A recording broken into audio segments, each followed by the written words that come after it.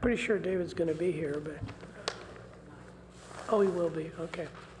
Good morning, everybody. This is the May 28th, 2015 meeting of the City of Palo Alto's Historic Resources Board. Diana, would you like to take roll? Chair Kohler. Here. Board Member McKinnon. Here. Vice Chair Bernstein. Here. Board Member Bowell. Board Member Vandenberg. Here. Board Member DeZekiel. Board Member Wimmer. Here. Thank you. Okay, staff is all here, okay. Are there any oral communications? I've not seen any cards, so I guess there's not. Agenda changes, additions, and deletions. My light's on. Yeah, it's really loud, isn't it? Yeah, okay. Sounds loud. No changes. Any minutes? No minutes. Okay. So that brings us to the first item, 262 Kingsley Avenue, request by Carl Hess of Square 3 Design Studios on behalf of Michael and Eco Mize for individual review and historic review for a proposal to demolish an existing two-car garage and rear portions of the existing home and construct a one-car garage and a two-story addition to the rear of the existing two-story home for a total of 2,909 square feet in the R1 10,000 square foot zoning district and the Professorville Historic District. I was an early consultant on this project, so I need to step out for the meetings on this. Should just advise the board that if Chair Kohler recuses himself, there is no longer a quorum. So might suggest. We have 4 members. Oh, yeah, I'm sorry. Okay. Can't count this morning. Yeah. And I'll go call David and tell him to get down here. So, okay. Thank you. I'll be next door if you need me.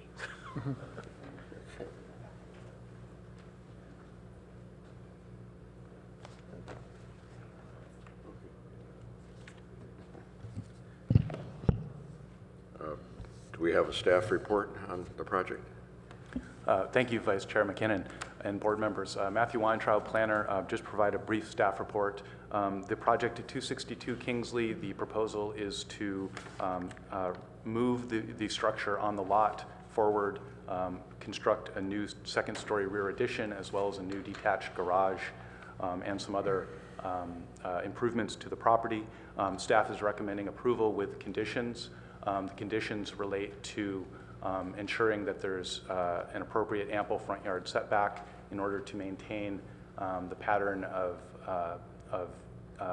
setbacks that are on the street in terms of not necessarily a consistent pattern, but some variation in front setbacks, as well as a condition that the proposed light well be relocated further to the back of the property so that it is not doesn't affect the integrity of the historic structure itself. And also a recommendation that the existing front door, which does appear to be a historic fabric, should be retained as long as it's not damaged or deteriorated. And thank you. I believe the applicant is here to speak on the project.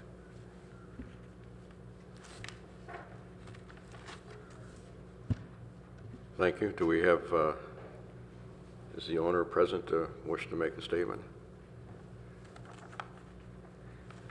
If you would please announce your name when you come to the podium for the record. Do I need to, is it working? Okay. My name is Carl Hess from Square 3 Design Studios. We're the architects for Mike and Eco Mize. And yeah, I think the staff report that Matt put together covers the scope of the work very thoroughly. The Mises bought the property roughly a year ago.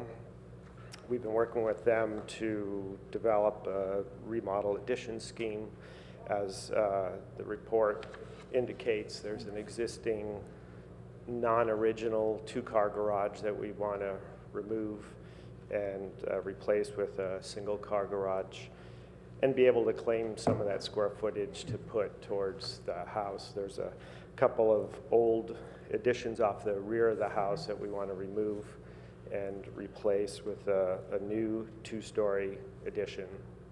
The old additions are 2 stories. And to, create that addition in such a way that complements the existing original architecture more sensibly.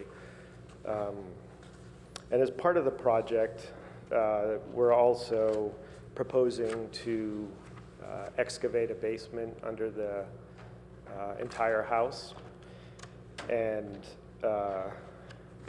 in conjunction with that, we would like to move the house forward. It's currently set back about 30 feet, where the front setback requirement is 20. And from our analysis there on that side of the block, there's not a whole lot of houses, but the average, or that most of the front setbacks of the houses at front Kingsley there on that side are between 21 and 25 feet. This is the only one that's set back 30 feet. So we didn't quite agree with Matt on the there being a pattern. This is the one house that's sort of out of the pattern, and we would like to bring it forward. We were proposing to bring it, I forget exactly now, 7 feet, I think, forward. And then that new front entry porch brings it a little bit closer. The proposed new basement with the light well that came up in question as a condition, we felt we were very strategic in locating that light well on the opposite side of the house from the driveway, in which there currently is, and there would remain being, a side fence or a fence between the house and the side property line, as is customary really all over town. And so that light well would not be visible from really anywhere, except from within the property. And in our coordination with Matt and Christy during the design process and meetings with them, we originally had the light well come all the way to the front corner of the existing house. We had since pushed that back 3 or 4 feet, so it's just in front of the first window on the side, so that the volume of the existing original part of the house, that front right corner, was visible. And you'd see the wall turn the corner, you'd see the fence there between the house and the side property line, and anything beyond that, of course, would be blocked from view. And of course, we're interested in keeping that light well the way we've designed it because of the functionality of the basement. If we do have to eliminate that or push it back, it's going to very much adversely affect the functionality of the basement and being able to get natural light down into the living spaces there.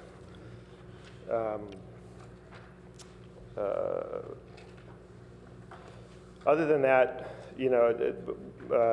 the items that Matt indicated in the report, the front entry porch, we've expanded the front entry door. There was a comment about preserving that existing door. We don't believe it's an original door, But if that were something that you all felt strongly about, the owners are fine with that.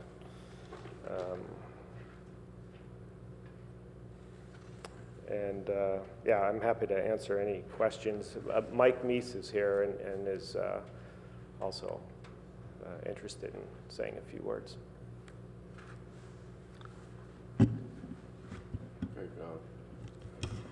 Yes, I had several questions. And one was, am I reading correctly that you propose to take off all of the shingles and replace them? I think it makes most sense for that to come off and be replaced, so they're replaced in a consistent manner, and they all blend in together, you know, adequately or properly. Yeah. And of course, new But shingles. we would replace them with the same material, the same exposure, replicate what's And there. what about the sort of color of the shingles? Because these shingles have a patina of more than 100 years. A lot of it is, which is probably dust. I'm pretty confident that we can match that color, you know, paint it again. They're painted, they're not stained. That they would be painted rather than Yeah, stained. they are painted now. It's a painted finish. Okay. Yeah. And then I have some concern about loss of historic fabric, including the shingles. And also, I didn't see mention of the windows, the leaded windows, and, you know, in fact, the existing windows. The leaded windows are to remain. We're going to repair them and probably, I mean, they're the complete opposite of energy efficient openings, glazed openings. So our plan was to have them repaired, straightened out. I don't know if you've seen them, but they're pushed in. The glass is about ready to fall out in several places. But we were going to have those repaired and then have a additional pane installed behind them to try to create a more airtight situation there. But they will remain. And how will they be protected during all of this construction? The sashes will be removed from the frames and protected on site. We'll actually have to send those to a shop to have them repaired. That would do the repair? Yeah. Okay. And let's see. Now then, looking at the Sanborn maps, I should also divulge that I have looked at this house several times, and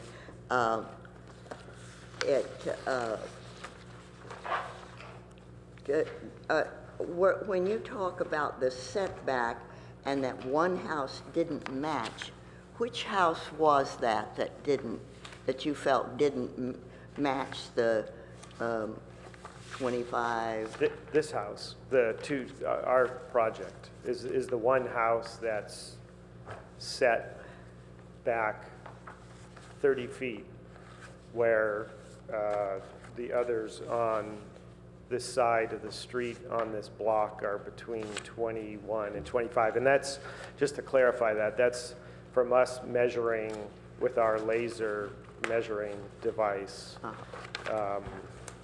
in the field. All right.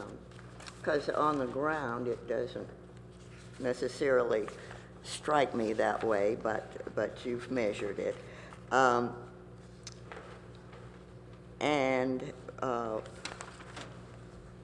When you move it forward, will you move the entire house, or will you take it into pieces? We've had lots of house movings, and it's a checkered past, frankly. Yeah, you know, the nice thing about this existing structure is it's a rectangle. Relatively compact. And yeah, so it'll be, once the old additions are removed, and that original rectangular footprint is, it'll be, as far as house moving goes, relatively easy to move, and it'd all be moved together as one It will be unit. moved together. But it may be down to the studs at that point, or have At you that, decided? yeah, I'm not sure at what point they'll, yeah, they would probably do most of the demo work before they move it to lighten the load. The load, Yeah. all right. Thank you. I think those are my questions at this point. Do we have any further discussion, questions? Okay, go ahead. Thank you, Vice Chair McKinnon. Carl, thanks for the presentation and all your good drawings. What's the, I see apparent from the drawings, it looks like the roof height, the ridge height, and then the exterior windows facing the street. Ridge height's going to be higher than existing, and then the windows face on the second floor, you're going to raise those up higher too, correct? Yeah. That's I correct, was trying to get from your drawings of the existing, what's the ceiling height of the rooms on the second floor closest to the street? Proposed or existing? No, the existing ceiling height. It's, well, the existing plate height is Yeah, 6 foot, 6'5". 6'5". Yeah. And then there's a bit of a roof slope, you know, in there, and then the ceiling height is close to 8 feet, somewhere in that neighborhood. Okay, yeah. But All right. the window head height there on that. 6'5", yeah. Yeah, is really low, and so the sill is really low. And part of our reason for wanting to raise that is, and be able to raise those windows, is a safety factor, that they've got kids, and the sill is way down, like 2 feet above the floor. Right, yeah. You've seen other homes where for child protection, you know, there'll be, until the children get older, you know, there are some interior things that could be addressed in a child safety issue. So my impression of the drawing is that, there's an existing street presence now. With the proposed plan, so ridge is getting a little bit higher, and then the windows, so initially getting closer and taller. Those are two things I think that are maybe impacting the existing character of the street. Have you thought about any designs where in addition to moving it forward, not doing anything to perceive even a higher building? Because I think the window heights and the ridge heights might make even a more of a looming, not looming is too strong of a word, but it's changing the character a little bit. Have you thought about not raising those windows, because you have 8-foot ceilings? And, We have, when you see Mike stand up, you'll see how tall he is. Okay. and yeah. Mike's going to jump in. Hi, Mike Meese.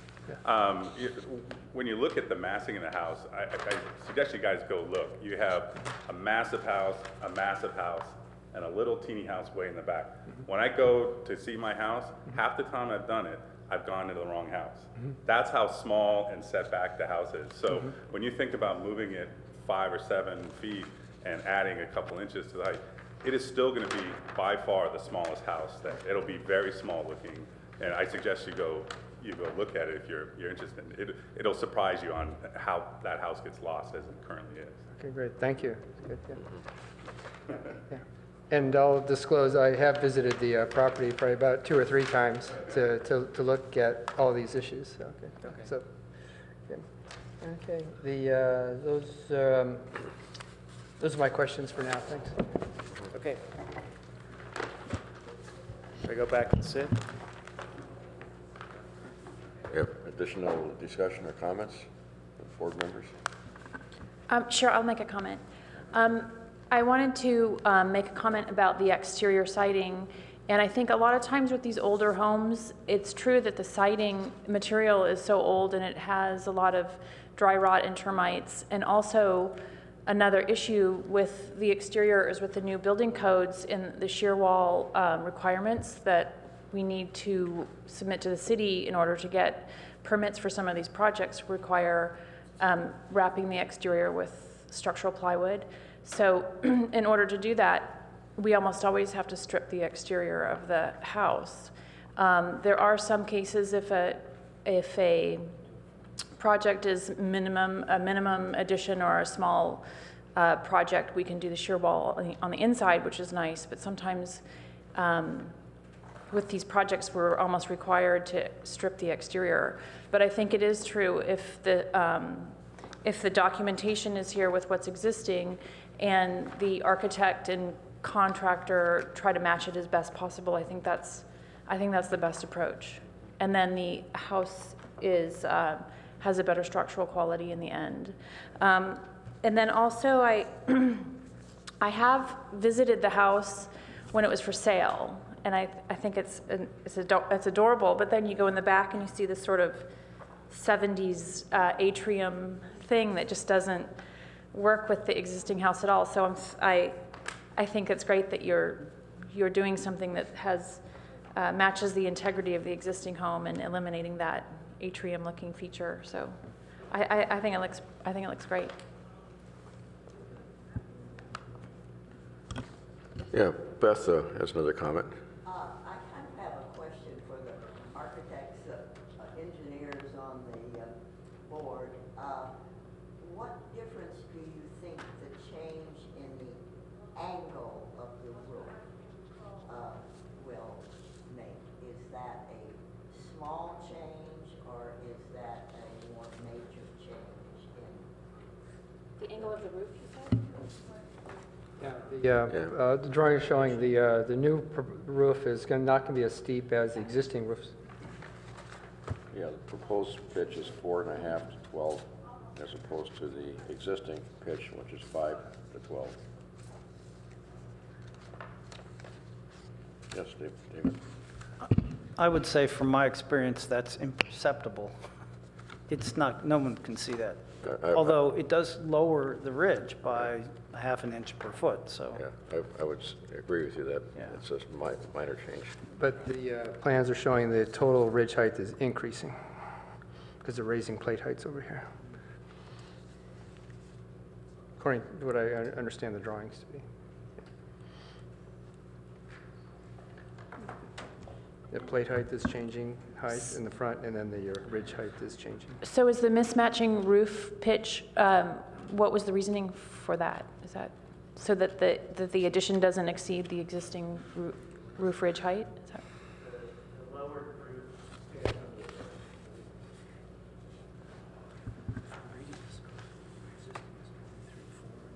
roof the reduced roof pitch was part of the combination of factors in being able to keep the total structure within the daylight plane and height restriction, and working with the allowed projection into the daylight plane. I mean, I think sometimes if it makes an architectural difference, the board allows that, or the planning department allows those to keep the architecture consistent. But I didn't actually notice it until Beth brought it up. So. Yeah, I think it would be imperceivable from anyone walking by looking at it. But if the board wanted us to keep it at 5 and 12 and allowed our height and daylight plane projection to encroach a little further, that'd be fine. Vice Chair McKinnon, permission to provide a comment. It would not be normally allowed to exceed the daylight plane or the maximum building height. So that's not something that the HRB can actually approve through this process. Just wanted to mention that. Okay, so thank you for that clarification. And it has been reviewed for daylight plane issue. That is correct. Beth, you have a comment?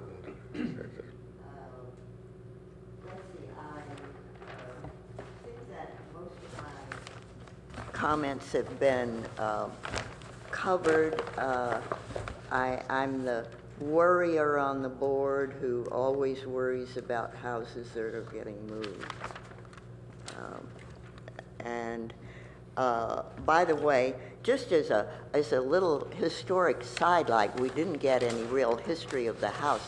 This house has true credentials as a Professorville house. The first owner was Professor Seward, and he was a revered part of the English department at Stanford University, and he also was a war hero.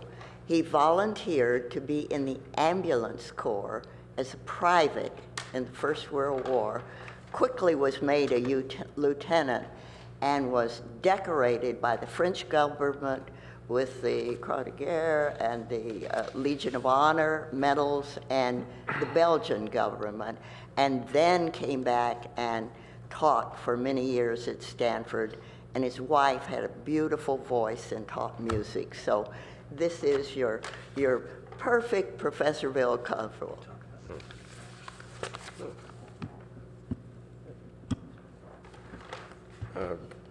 Any further comments from the board members? Questions? Martin? Yes, thank you, Vice Chair McKinnon. Going back to this daylight plane intrusion of the gable, so it sounds like the change in roof slope from 5 and 12 to 4.5 and 12, that's because of an ordinance of daylight plane, not for any historic design integrity reasons, correct? So what's wagging the tail of the dog here? The ordinance or the historic character? I guess this points out to the idea of if there was a study session before drawings, this is not a study session, this is for a motion for approval or denial or conditions. The value of a study sessions have been, and we've talked about this before, is that what's the most important aspect of a true historic Professorville house? Ordinance for daylight plane or historic preservation, if there's an HIE or home improvement exception that can allow for keeping a historic structure intact as much as possible. It's just one of my concerns about when we don't have study sessions to flesh these things out. We can still make decisions today about what to do with this. Anyway, it's just a concern of, if we're talking about historic integrity for the character of the neighborhood, let's pay attention to historic qualities, and then there are exceptions that owners can apply for. Just a comment on process. Thank you. Okay. The staff would like to make a comment. Matthew? Yes, thank you. I would just like to clarify staff's recommended condition regarding the proposal to move the building forward on the lot. The applicant did include scaled drawings to indicate the distance that the building's proposed to be moved, but didn't actually indicate the distances. So, the figures that are in the report are based on my measurements using the scaled drawings. Just to clarify what staff's condition, recommended condition is, that the building, if it's moved, not be moved forward further than 5 feet behind the required minimum front setback, which is 20 feet. So in other words, maintain a minimum 25-foot front setback is staff's recommended condition. Thank you.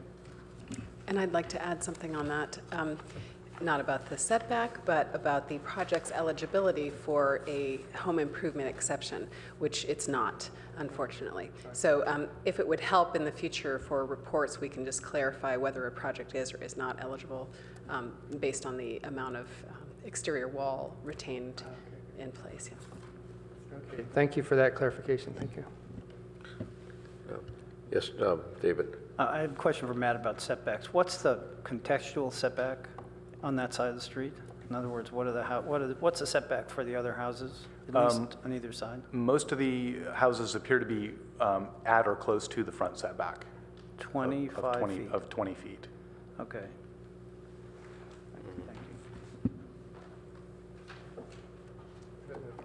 Okay. Martin? Yeah, I have another question for the applicant or owner. There's a condition talking about the front porch material being brick versus concrete on your plans. Any thoughts of if that became a condition to have, right now the existing is brick out there on the front porch there? Yeah, okay, thank you. Okay, Beth? That reminded me, plans show that you're going to plan to remove that front porch shed roof and make it, extend it all across the front of the house. Was there a particular reason for that change?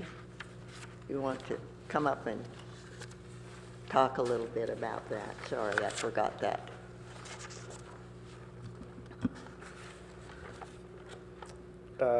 Yeah, the reason for that was to clean up that front elevation where the front porch is. Right now there's that shed roof and the bay window roof that seem to visually conflict with each other. And our proposal was to replicate that shed roof, extend it the width of the house so it captures the bay window and creates a simpler front entry element. See that as historic fabric and changing of what's there. But thank you. Yeah, and Carl, if we follow the staff's recommendation of moving the building 5 feet forward, roughly 5 feet, would that maple tree be able to stay in the front? I don't think so. Okay. Yeah. It's actually dangerously leaning over. It's not going to survive I see. anyway. Okay, thank you. It was probably planted way too early, and it's just going to fall over in 5, 10 years, whatever. Okay, thank you for that information.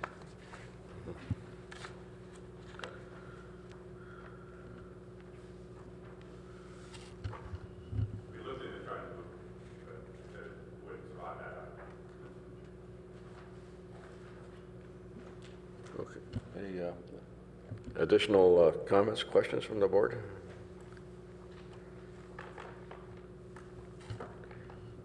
I was just going to make one comment. In terms of this front entry porch, did you consider maybe just having the porch go, not having the porch here, but having it include the bay window and the front door instead of extending it the whole way? Just to kind of keep that historic look on that one corner. I don't know.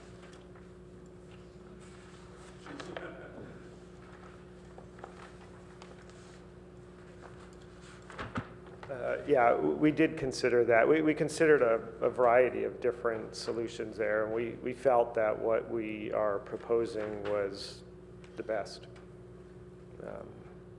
We're not fixated on it. I mean, if that were something to discuss further, but we did explore several different options and felt that was the best solution. Okay. Martin? Yeah, Carl, would you be agreeable to, if as staff member, as Mr. Weintraub just mentioned, if instead of a 20-foot setback from the front, if it was 25-foot setback, would that be? Yes. Right? Okay, great. Thank you for that. Okay. Also, I'll be making some other comments as we proceed on the rear, proposed rear elevation. I see the rendering showing a single light glass doors on the first floor in the rear. I'd be suggesting if this becomes we move to a motion, that there'll be at least some horizontal mutton bars on the back there, just so it's not so contrasty with the other windows in the house that have some mutton bars. So that's a comment on aesthetics. Thank you.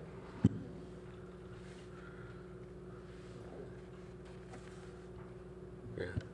Let's see, I have one question or comment regarding the proposed light well. The staff recommendation was to relocate it to the rear of the addition, which would be a less intrusive introduction into the remodel. What is your feeling on that? Our experience with that is that it then creates a major barrier between the rear yard and the rear living spaces of the house. You know, that the indoor-outdoor connection, it functionally is not desirable. Do you think that it compromises the historic integrity of the house by having a light well in the front of the house? Well, it's not in the front, it's on the side, and as I mentioned, it's on the side. It's not visible. Okay. There'll be a fence in front of it, the fence between the side of the house and the side property line that'll be in front of the light well. All right. Thank you for the clarification. Martin. Yeah, thank you, Vice Chair McKinnon. On that note, we approved a project on Addison Avenue, maybe I think it was a 300 block or something like that, where they had the same feature. It had a light well on the side, and from the street's point of view, there's actually a low fence. You're proposing even a higher fence there, but even with the low fence, and it was an open rail fence, it's I don't see that light well was. I mean, it was actually kind of invisible from the street point of view because it was just a 6-inch curb. Yeah, so I didn't see that one as an issue, and nor would I see it on this one too. Okay. Thank you. David Bauer. I'm assuming that when you put a rail up around the light well, it wouldn't even attach to the building because that's not required. Is that correct? So it would preserve the historic fabric on the side of the building. Right. There'll be like at the front facing the street, there'll be the fence. So down the long side of the light well, parallel to the wall of the house, there'll be a rail, and then at the far end, the back end, it's open because the stair comes up there. I mean, well, the only thing I'm bothered by on the front facade, Margaret's brought up the overhang on the porch, which I think actually significantly changes the character of the building from its current state, is the fact that you have a 6-foot fence on the right-hand side of the property, which kind of is a big visual barrier. If that were a 4-foot fence, it would be a little more, a little gentler transition to the backyard. But I mean, I wouldn't have problems supporting this. But I guess I'm troubled also by the fact that you have 3 posts on the front porch. And I've looked at this. I know you've got them centered so that they're equidistant. But to me, it makes that look more like a back porch than a front porch. I mean, there's no drama to get into the house. So I'm just wondering aloud about that. And I apologize for being late to the meeting, but, and you may have covered this. Next question is, why is the front door being replaced? We were going to replace it with a solid, more energy efficient and more of a craftsman style door. I'm quite certain it's not the original door, and actually Mike has some info on that. So my tenant who's renting it out right now, the lock was broke, so I hired a locksmith to fix it. He told me the lock is probably a 1940s vintage lock. No parts available, couldn't fix it. So, and the door is very thin, so we have a significant problem if we want to keep that door, replacing the hardware so that it's functional and keeping the door. We don't mind, obviously, if you like the style of door, keeping a Dutch door, you know, it's just the fact that it's a door that's going to be very difficult to maintain in the future because it's old and it's clearly not original, at least from the locksmith's point of view. Of course, 1940s is still It's still old. more than 50 right. more than 50 years old, and Well, if you still. could find me the locks, maybe I can. You know, there are lots of there are actually lots of ways of getting the locks to work. Well, you know, so he couldn't find the parts at all. No, no. Yeah, I mean, you have to very replace good it. parts, It's so. I'm assuming it's a mortise lock.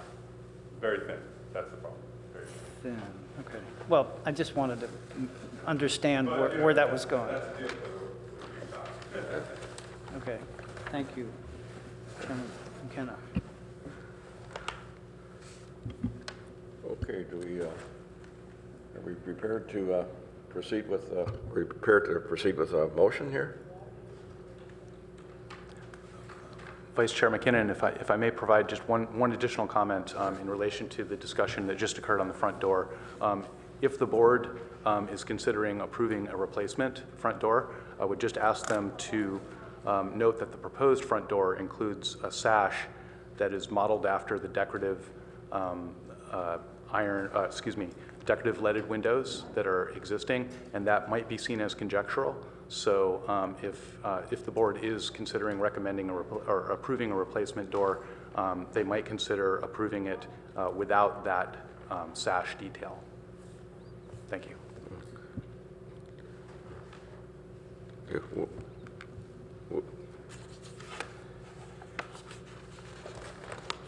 Okay, okay. Yes, Beth?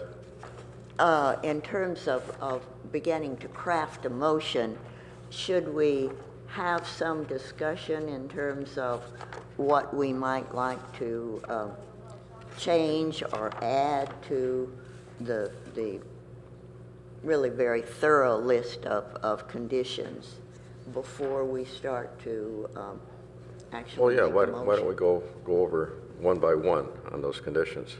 Okay, that Yeah, would be make good. sense. Okay, Martin? I also, another question, does the board agree that in the language of the motion, how this proposed project meets the Secretary of Interior standards, particularly with differentiation and compatibility of new items? That would make, okay. Oh, yeah, there was an analysis Right. in the staff report. Yeah. But I think our motion should include that if it's voting in favor, that it meets the standards. Correct. Thank you. Okay, well, probably the best way is to approach this is to go through each of the staff recommendations and formulate a response to that or a board opinion. It's on page 7.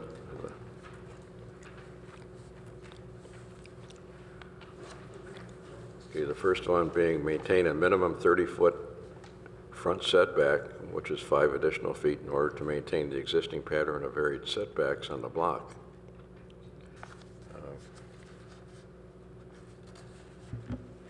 Vice Chair McKinnon, if I just may remind the board that staff has clarified that that would be a 25-foot setback. 25 foot, Yeah, okay. thank you very much. So 30 foot is now 25 foot. Mhm.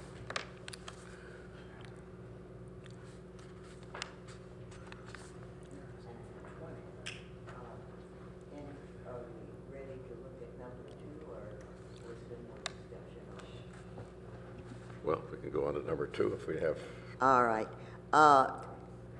In terms of I'll just read that into the record right here. So Okay. locate the proposed basement light well in the new rear addition behind the back wall of the historic structure in order to minimize the visual impact at the front of the property and protect the historic integrity. Okay. Okay, that's basically what Yeah, item so 2 we is. have discussed that with the applicant, and is it the board's thought to allow the side light well with some screening and as far back as possible. I actually think the location of the light well on the side is the best location for it, because if it's in the back, it becomes a dangerous situation with your outdoor living space and having kids in the backyard, and then you've got this big sunken light well. I think putting it over to the side I think preserves the backyard and the use of the backyard a little bit better, and is a better safety issue. And with the fence along the front, I think it won't be visible from the front. So I think in terms of the functionality of the house, I think the side is fine. I seem to hear from the board that we're okay with the proposed light well being on the side of the structure. Okay, let's go on to 3. Retain the existing front door, which appears to be an intact historic feature. So, excuse me for interrupting. We're going to delete item number 2. Yes, I guess we're going by to get our board feelings in each of these items and then Okay. formulate a motion. Right, so if we are all comfortable with where the light well is shown on the drawings, then number 2 is effectively removed. We're going to, okay, we can say we can delete the staff recommendation then on 2. Right, or just not, yeah. Okay. Just want to be clear. Okay. Item number 3, retain the existing front door, which appears to be an intact historic feature. Yeah, I'll support Mr. Weintraub's comment about not adding the diamond grill shapes, because I see that on the historic windows, but I would support not putting that on any new door. Mm-hmm.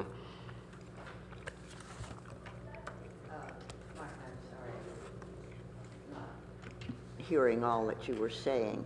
My comment was, if there's going to be a new door, my comment would be not to include the diamond patterns that you see on the historic windows up above. Oh, because that would be false historicism. Correct, yeah. Then, as an addition to that, I would like to put in a condition to protect and retain all the leaded glass windows. Would that be appropriate? And They're only on the front, right? oh no, they run around the sides. This is an unusual house. It really is a very unique feature that they spent the money for those leaded glass windows down the side.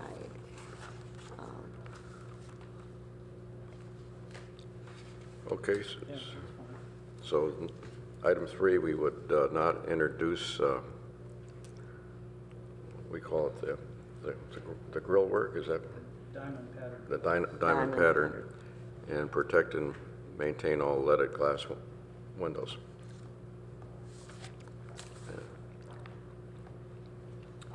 And the front door would be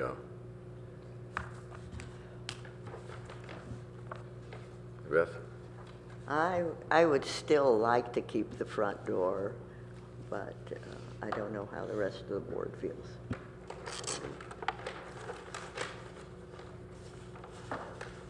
Yeah, I just ask staff a question. You know, I have never seen a Dutch door on a building that was pre-World War II. Or even the board members, have anybody seen that? That's a very sort of 50s, 60s motif.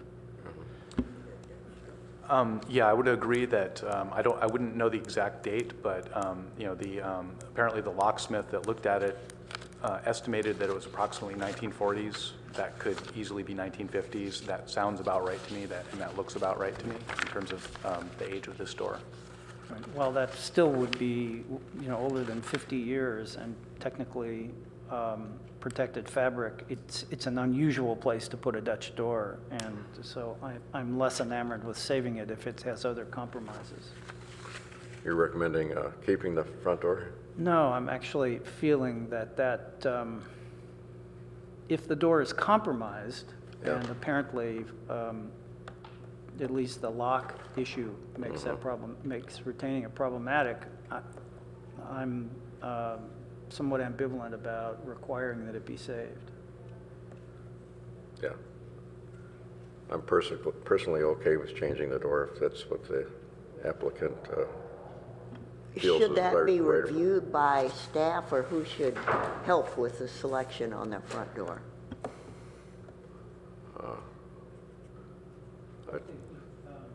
Implicit in the number 5 is that staff would review styles with anything that's replaced. So I think we're covered by having a new door be complementary, consistent, but not confusing it with existing fabric.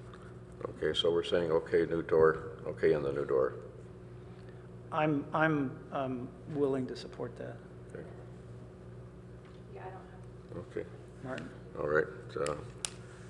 So number 3 becomes okay to replace the door with a new door with no grills. Okay. Item 4.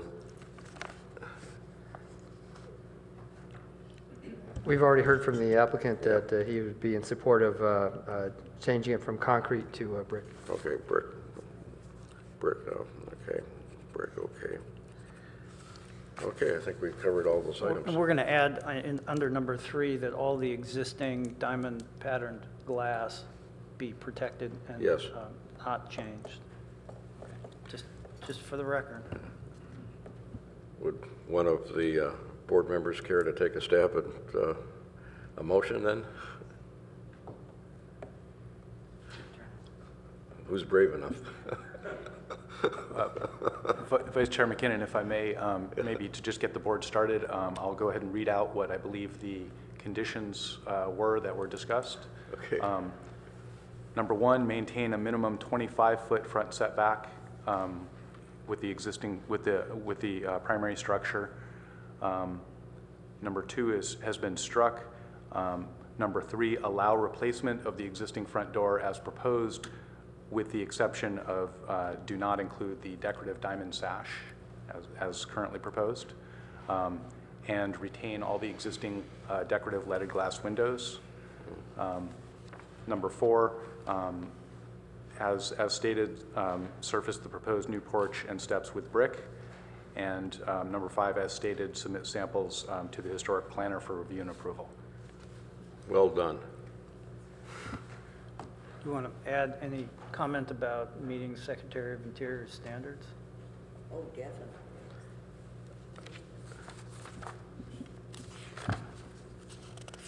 So that Secretary of the Interior standards would actually be a finding that the board would make during the motion. It wouldn't necessarily have to be a condition of approval.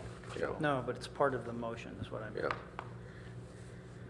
Yeah, the motion should state that the project meets the Secretary of the Interior standards for rehabilitation. All right, I'll take a stab then. Okay. All right, that the project for 262 Kingsley Avenue, as presented by the applicant, and with the conditions that have just been read into the record, and to state that based on the Secretary of Standards for rehabilitation, that it appears to be basically consistent with the Secretary of Interior standards as stated. All right. Do we have a second for the motion? I'll second. Second. Okay, we have a motion on the floor. All in favor? Aye. Aye. The motion passes unanimously with 1, 2, 3, 4, 5 voting. Chair Kohler absent. Board Member DeSicchio absent. And who else? Anybody else? I guess that's it. Thank you. Appreciate your interest in historic preservation. Thank you for working on a very significant project in Professorville. Welcome back, Chair Kohler. Yeah.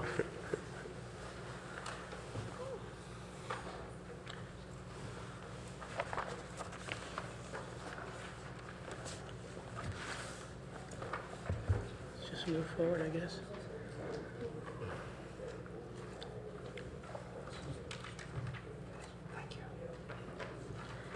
We moved on to item number 2. Item number 2. Okay, we'll move on to item number 2. I'm back. Okay. 203 Forest Avenue, request by Ken Hayes Architects, Inc., on behalf of 203 Avenue LLC for architectural review of a proposal to construct a new 5,000 square foot, I rounded it up from 4,999 to 5,000, square foot residential addition to an existing 4,626 square foot commercial building on a 5,000 square foot site in downtown commercial zoning district CD-C apostrophe P.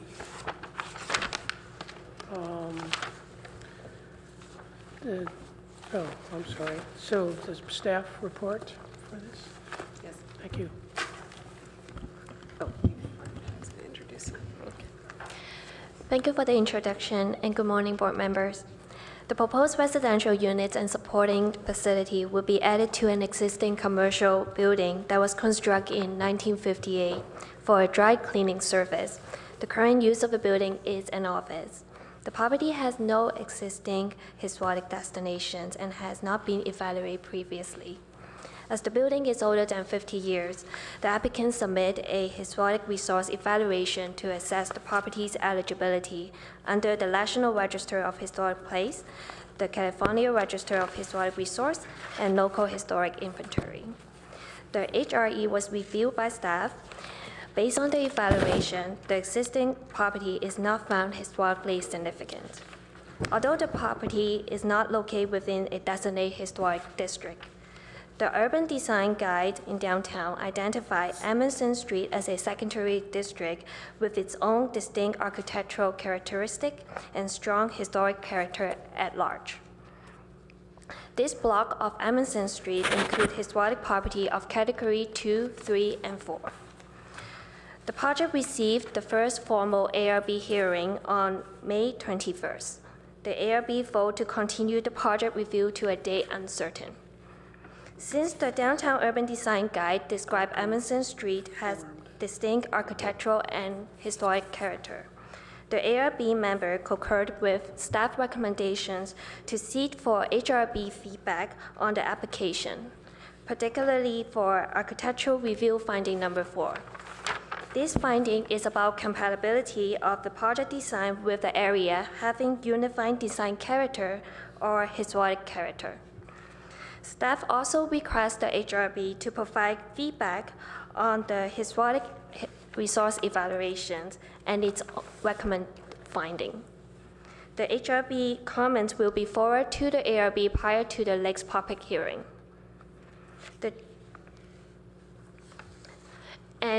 The historic preservation planner is here to answer any question you may have.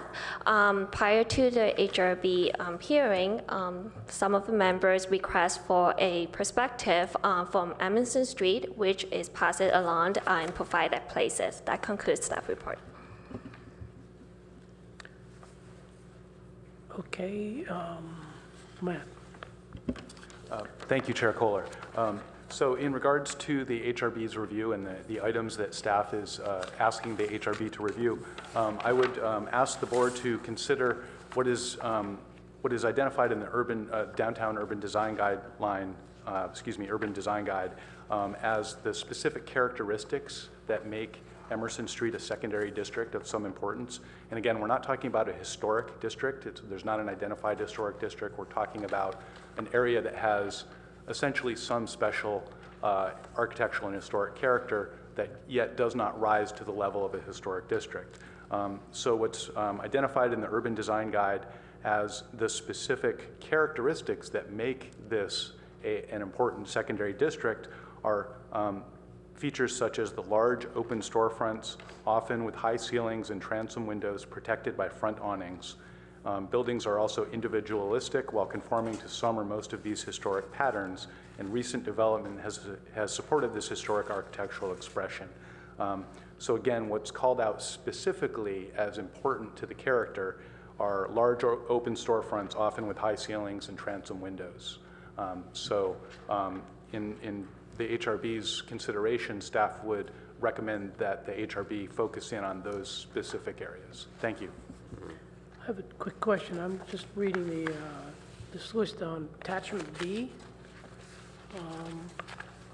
Can you tell me how this fits in with the review? It's in the middle here. It says Palo Alto Municipal Code 18.76.020D, architectural review findings. And this is, because of these findings, is in part why it's before us today. Is that part of it? I'm just trying. So finding 4 specifically is the finding that the HRB's advice to the ARB would have some consideration. I'll read that. Excuse me, item 4 on this list here? Yes, Okay. exactly. Finding number 4, in areas considered by the board as having a unified design character or historical character, the design is compatible with such character. So Okay. So that that's in part why we're here today. Okay. Any other staff comments or anything, or we just? Yes, thank you for finding those generic findings. So at the next ARB hearing, and you'll hear from the applicant on some revisions that they're contemplating to the project based on the ARB's comments. At the next ARB meeting, we would have findings that would incorporate any statements that the HRB would wish to make, some specific findings for this project. Okay, so you're looking for us to give Feedback so that we could incorporate. feedback, general comments. We're not voting or anything today. It's just a study session in a way. Well, this is to provide comments on the project as you've received it, but also we do have the applicant who wishes to discuss some other concepts. I'm just trying to understand what this is. It's a little different than I think we've experienced in the past. Not for quite a while, I don't think, anyway. Okay, Matthew. So will we be voting on at least a kind of consensus of the board? So there's no action required by the board. The board can approach it a number of different ways. They can provide individual board member comments that can be transferred to the ARB, or the board can take it upon themselves to develop a unified comments that could be voted on by the board. Again, it wouldn't be an action on the application. It would simply be a vote that, yes, these are the unified comments that the board is transmitting to the ARB. Yeah, so if we come to a general consensus that these are the items we think are important, that would be an expression of our, okay. Exactly. Okay, so I don't have my schedule of events here, but I think this presentation by the applicant appropriate? Yeah. Thank you. Good morning, Chair Kohler, members of the board. My name is Ken Hayes with Hayes Group Architects. I'll be presenting the project on behalf of my client, Dave Kleiman. Before I start, I'd like to thank planners Fong and Weintraub and Amy French for helping us bring this before you. I really want to talk about how we arrived at the solution that we have today. If we have time, I can certainly talk about other ideas that we have contemplated since, but that's not part of this presentation. This is what I showed the ARB. The site is on the corner, it's a 5,000 square foot site on the corner of Emerson and Ramona, located right here. In this area, there are, I'm sorry, what? And Forest, not Ramona, I read Ramona. Emerson and Forest, the cross streets. In this neighborhood, we have the Epiphany Hotel that's 7 or 8 stories. We have 201 Hamilton, that's about, I think, 3 stories. We have some historic structures here. We have Buca di Beppo, we have Delfina, and then our site located here. Across the street is a multi-story mixed-use project, and then a recently remodeled building here, and then the Gordon Biersch buildings in here. Across Forest, we have a parking lot with a 1-story building, and then a one-story building on the opposite corner here. There's an existing, it was a former cleaners, if you've read the staff report, and it's currently occupied by an office tenant. It happens to be at the transition between the SOFA 2 RT35 district and the more dense downtown CDC-P district. And so that division line runs right down Forest. Excuse me. There's a view of Emerson looking north, project site located here, the mixed-use project here, parking lot on the right. This is a view looking west on Forest. Our site is over here. Again, the mixed-use project there, the one-story building over here on the opposite corner. And then a view looking east on Forest towards City Hall, project site located here, and then the parking lot you can see better on this side there. So everything to the right is in the SOFA 2 area. The existing building, mid-century, modernist building, not a whole lot of detail, has no windows that face the street either on the Emerson frontage here or on the Forest frontage on the other side. This was a carport that you would drive through, and there's an existing parking space that we need to maintain that is in that area, according to city records. The building next door, again, is Delphina, which is about the same height as the concrete block wall that faces Emerson. There's a big cork oak in front of the building that is going to stay, and we're going to try to enhance its health by some creative landscaping techniques that Dave Doctor, the arborist, has recommended. Building next door on Forest is, again, a mid-century concrete block and glass modern building, and then our project site located here. You can see there's no windows that face the street at this time on that edge, and the existing oak tree that's very nice is on this side as well. You can see where the cars park now. There's a driveway cut on both frontages. Do I have the same 10 minutes I do with the ARB, or I don't see, is the timer going? Just keep going. Okay, because I can tell I'm taking longer. If it gets too long, we'll let you know. It won't be that long. The program is to provide a new single-family dwelling above the existing building while the existing ground floor tenant remains in the building. So a very tough challenge.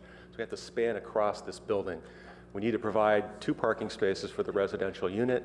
We want to create outdoor living spaces for the residential unit, enhance the landscaping for both pedestrians and the residential users on both street frontages. Because we have this big front porch turnaround area and we have to maintain a parking space, we want to create a front porch, if you will, that encompasses that as well as the main entry to the ground floor space. On the roof, we'll provide new photovoltaic panels to power Mr. Kleiman's house, and of course use sustainable materials, daylighting opportunities, and then lastly relate to the contextual materials and building features. These of course aren't in any particular order. This is a site plan Forest here at the bottom. This is the solar orientation, so south is down and to the left, so this is pretty harsh exposure, so it'd be kind of nice if this space was all covered, and that may explain why there's a covering there now. But we're continuing to keep that covered. We'll be enhancing all the sidewalk curbs and gutters around the perimeter of the site. This is the existing cork oak, new tree, existing oak here. And then out in the public realm, we are working with Dave Doctor to provide these large landscape transition spaces between the sidewalk and the street. We close off the driveway cut here. We keep the driveway cut here. We pick up some parking on the street with the elimination of this driveway cut, and then we're going to maintain the same kind of treatment for these trees down Forest to give some vegetation out on the street. This is the front porch area that will have the handicap park. That space needs to be handicap accessible, so the handicap accessible space will be located here. You can walk in from the street here. You can walk in from the street here where we have an opening and a canopy that comes off across the sidewalk to announce the entry. Then the the parking here and the residential parking is located on the side of the building. It's a covered area garage for 2 tandem spaces. And then the residential unit has its main entrance here. and an elevator, and then a secondary exit stair or entrance stair that comes up the building here. This wall here is the existing wall of the building today that has no windows. That's a concrete block wall that we're using for a bearing wall. So all of this is existing perimeter. We can't add floor area without adding parking, and there's nowhere to put parking. Commercial floor area, that is. The second floor is above and has large outdoor terrace at the rear, away from, to make it more private was our rationale.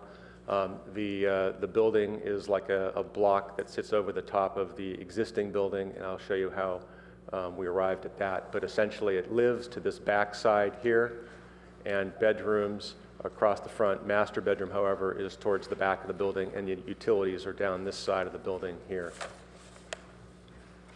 So, historic character of Emerson.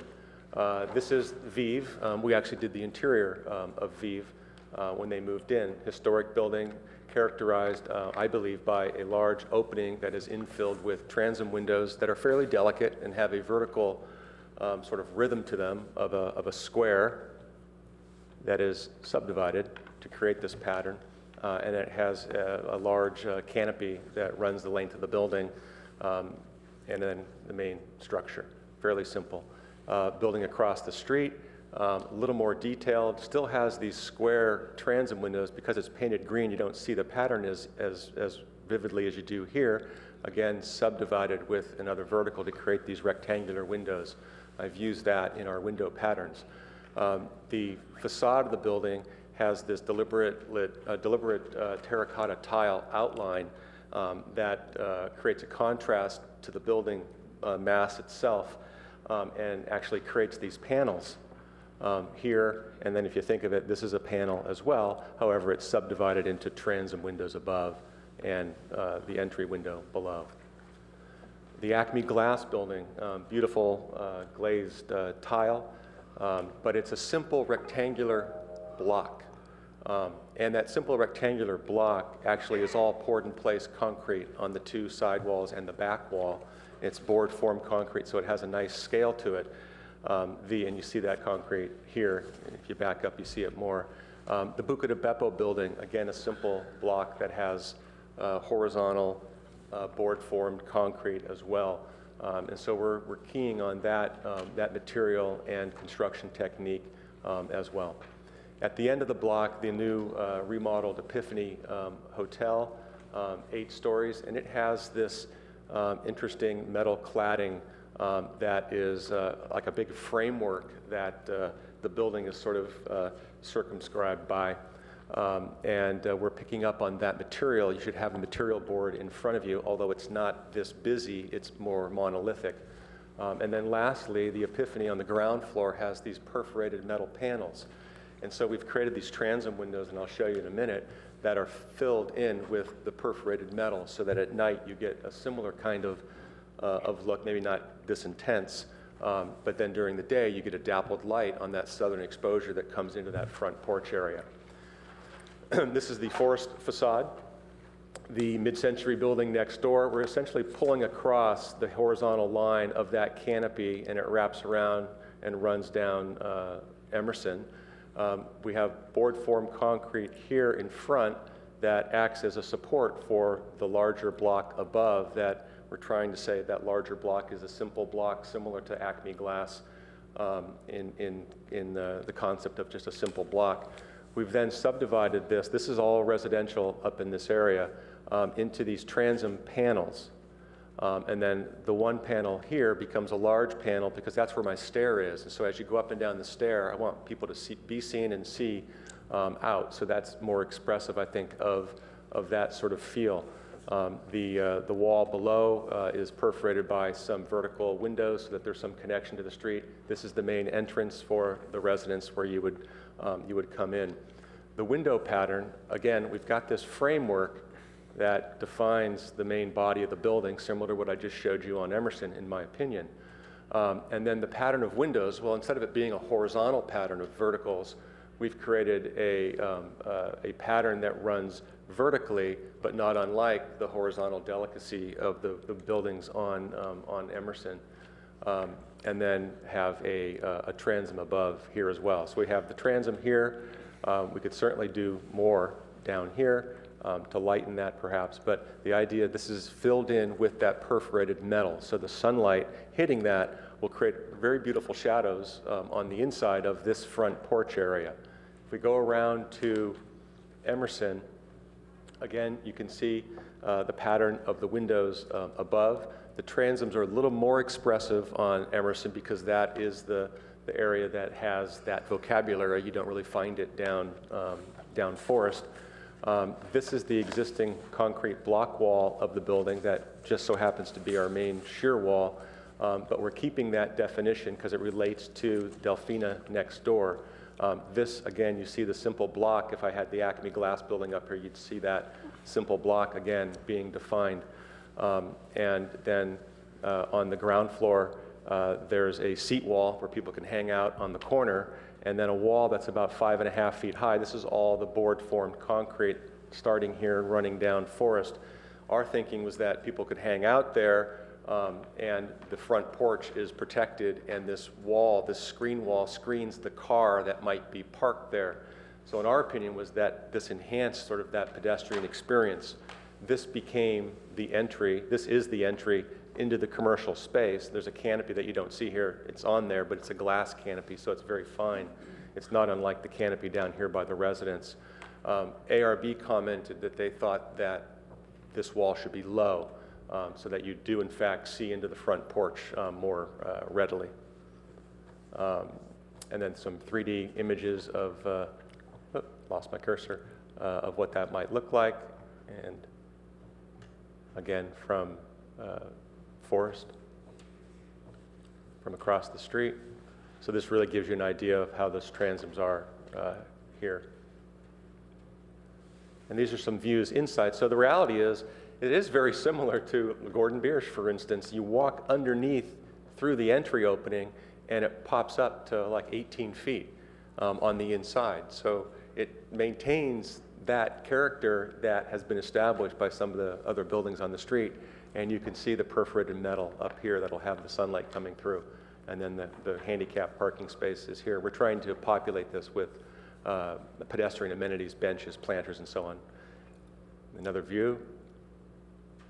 And then without the trees, and then with trees, although the cork oak is obviously a much larger tree, but we wanted to show the building. So thank you very much. I'm interested in your comments, and it would be very helpful if there was a consensus in terms of comments, and I don't know, maybe I don't know if you can do a motion or not, but have some definitive feedback. Thank you. Okay, thank you. Any board member? So this is just a kind of a discussion, correct, Matt? Just basic discussion. I have no cards from anyone speaking as well, by the way. Yeah, we haven't received any speaker cards. Thank you. Open up the public hearing.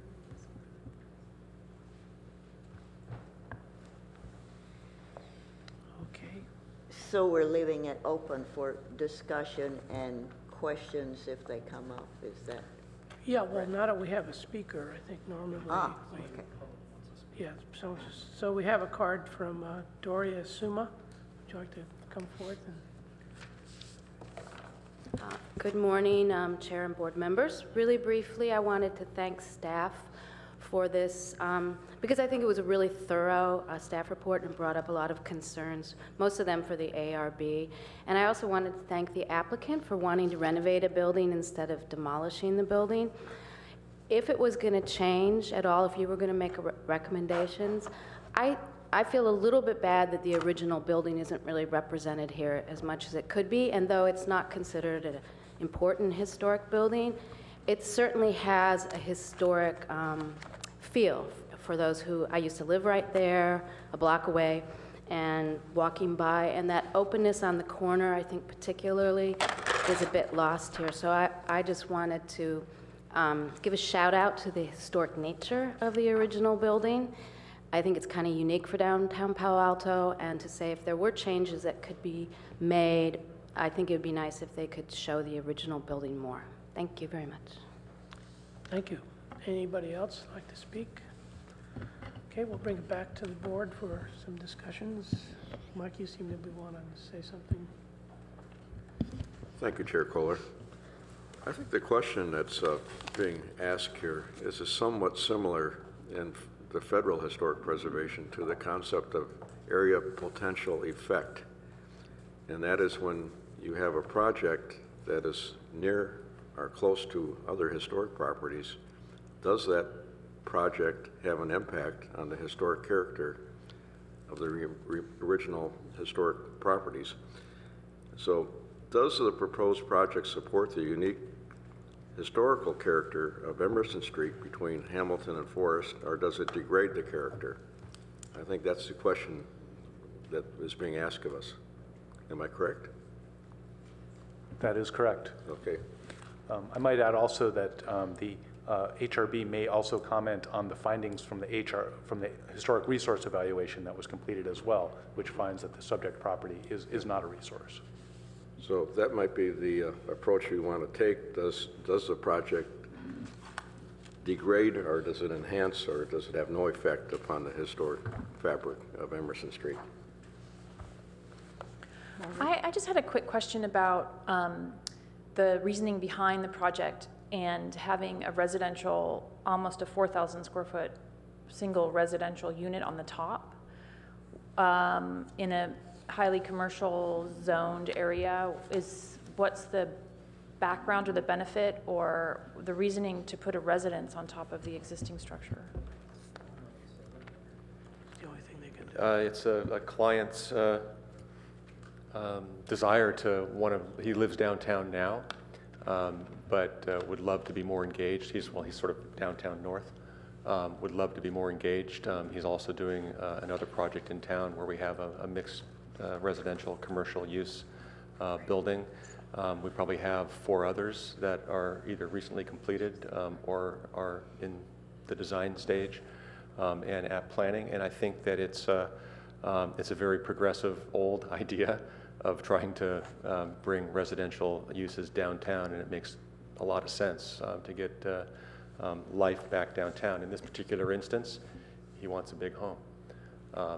There's no place to put additional parking, so even if we were to have more units, unfortunately in the downtown, you can't buy parking for residential uses like you can for commercial uses.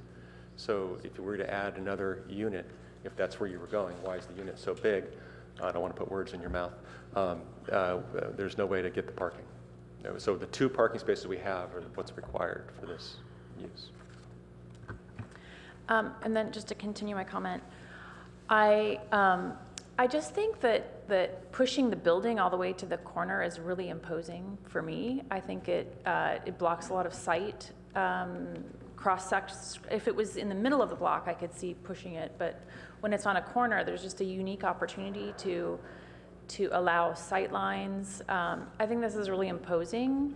I don't know the grills. To me, that just looks like a HVAC air intake grill or something. I haven't really studied it closely enough.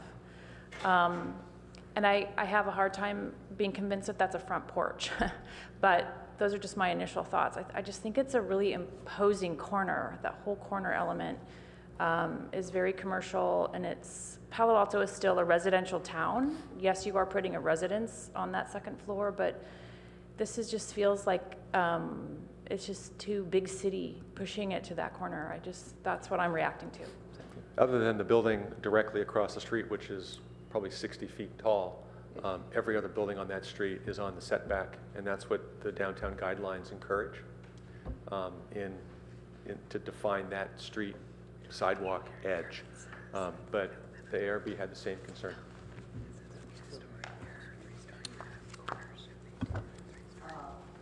Let's see, to continue along in terms of some of the comments from the public, I too have some real desire, fondness for the current building that is there. And I should divulge that I actually have spent quite a bit of time down there watching to see how this is used both on the weekends and during the week. So I've been sitting across the street looking at my plans, and the sort of basic feeling on a weekend is that you get groups of people moving together to go to the eating establishments, Whole Foods. Families are even riding bicycles through there. And so it is very important that each corner have sufficient space for these groups of people. On the weekdays, it's very different. And this photograph of about 5 cars under that canopy is actually true, and it was very difficult for a delivery person to be able to get his delivery in to one of the businesses through that front door, and safety of backing out across the street and back into, let's see, that would be Forest that he was backing into. So it's a complicated corner, but one of my wonderings was whether the horizontal line of that existing building and whether that little screen, which is the support, could on the be corner? Kept, and then utilizing some of the language that's in that screen to the pattern in this screen is very small, and I'm wondering whether it could be a more artistic, right, like the big screen that you saw, and big circles that right. would. Absolutely. I mean, it's our desire to not, we don't want that to look like a mechanical screen. We want it to look like artwork. Yes. And I think it would be very fascinating to see the light come through to the, to the I'm calling it the front porch. Yeah, because that's area. exactly one of my concerns, that it's going to look like a dark hole. Right. It's going to look forbidding, and on the weekend, kids move through there and see it as a very interesting passageway, and I think a number of the features have tended to block that view, block that openness that's there. And it's a lot going on, and it feels, frankly, really strange to me to have the trash containers right there. There's too much going on in too little space, just functionally. It's a real concern to me. The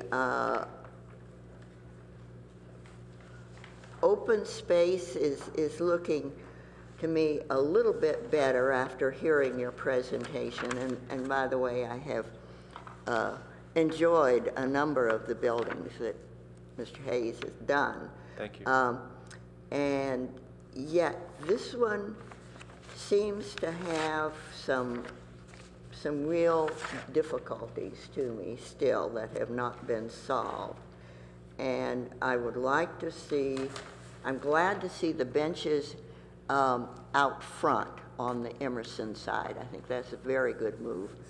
But I'd like to see another indentation or two that perhaps was the place for the bicycles, or the spot for another place to sit and contemplate what's going by. So just to make it more welcoming, and all of the buildings on that corner have a kind of diagonal feel at the corner, some relief, some space, some plantings to make it, and I'd like to see this building support that feel, and perhaps repeat some of the pattern in concrete that you noted further down the block. It's just a bit austere. And those are my comments at this point. Okay, David? Yeah, I too am a believer in new and modern architecture. Everything changes. I like the fact that this project has a residential unit on top, and I guess that the owner wanted to live there, which is fine. But I have a couple of concerns about this that I think you could fold into historic resource issues. One, the building right opposite, the building built in the 70s, was a terrible mistake from zoning, and I think that this ordinance actually grew out of that terrible planning decision. I guess one of my concerns about the development as proposed is that it moves the whole building right to the edge of the sidewalk, which I think makes the mass of the building greater. Even though the architecture cleverly provides relief, it still effectively feels like a 3-story building on the facade. Trees will help mitigate that, but I don't think that's the best architectural feel for the street. And then when I look back into the middle of the street where the Gordon Biersch building is, and on the other side, opposite that, which is a Category 3 building. The Acme, Acme Glass? Or Right. Vive? The what's now the gym. The Vive, yeah. Yeah. Those buildings actually have height, but it's mitigated by the fact that the ground floor actually recedes or is recessed back from that plane, that 2nd-story plane. Even though the Gordon Biersch building effectively is all a glass facade, most of the time in good weather, and since that's all we ever have now, those doors are open, and so you get the sense that it's not a huge imposing structure. How is that different than our entire ground floor being open? Well, so one of my other comments, the next comment was, gee, here's an 18-inch space that you are very proud of, and yet from the outside, you can't feel that at all. And what would this building look like if, in fact, that space was open? I think it would have a significantly different impact. I guess the other thing, and where I'm going with this is, I'm concerned that this building will encourage both the building across the street, which is now a spa, used to be a car repair place and a battery repair place, is going to then say, well, look, there's a big building up here on the opposite side of the corner, so we want one of our own, and suddenly that grows, and then across the street from that, catty corner, the southwestern corner, which is effectively 1 story, maybe that wants to be 4 stories. So the last thing I would like to see is this building encourage even further development on those levels. Now, it's a different zoning historic? district. It's a zoning issue, you're right. But in fact, what we're talking about is, the reason this is here, is there are buildings on this street in the middle of the block that have some historic value to the city. And every time we build a taller building up around them, I think that those shrink in significance, and the pressure is then to pull them down. So I'm just offering comments. That's what we're looking for. I like the fact that you have the stairwell and the entrance to the residential unit along the Emerson side, but why does that have to be blocked by a concrete wall? I don't know, I'm not an architect, and I'm not suggesting a change, but I'm thinking, wouldn't that be really great if it was not a real solid barrier? I don't know, is glass better? No, I'm actually thinking you could do some kind of screening so that that becomes sort of part of the sidewalk landscape, even though it is private. again, it's a real significant barrier. David, it's all right if I make a Yeah. comment? Sure. I think some of the ARB You comments. should probably, I'm sorry, David Kleinman, I'm the building owner. Some of the ARB comments were similar, and I've given it a lot of thought. And although I like the board form concrete and we want some of that, I think this is I mean, to me, the best part of this design is seeing the staircase through there. It's just kind of cool to see that. I think if we open up that area and make it glass, which really emulates the historic buildings to the extent that we can do that, I really think it will be a very positive addition. So I think that's basically a given. Also, to just comment on Beth's comment, we've already come to the conclusion that really emulating the clipped corner and maybe opening even the top, in the residence, maybe having a deck or something outside to really pay tribute to the fact that it is a corner as opposed to, a hard edge. And the other, two of the other three corners are angled in some way. Even the agreedly, horrible building across the street has a clipped and angled corner. So I think we do want to work with that, That building is irretrievable architecturally speaking. I agree. Yeah, for the record, I don't like angled corners. Whatever. So I guess my comments really move to basically a massing issue. And I find this building, even though it's on the corner and it could anchor the corner, and as Martin has pointed out to me, all four corners of that Emerson-Hamilton, that block of Emerson between Hamilton and Forest have very tall buildings now.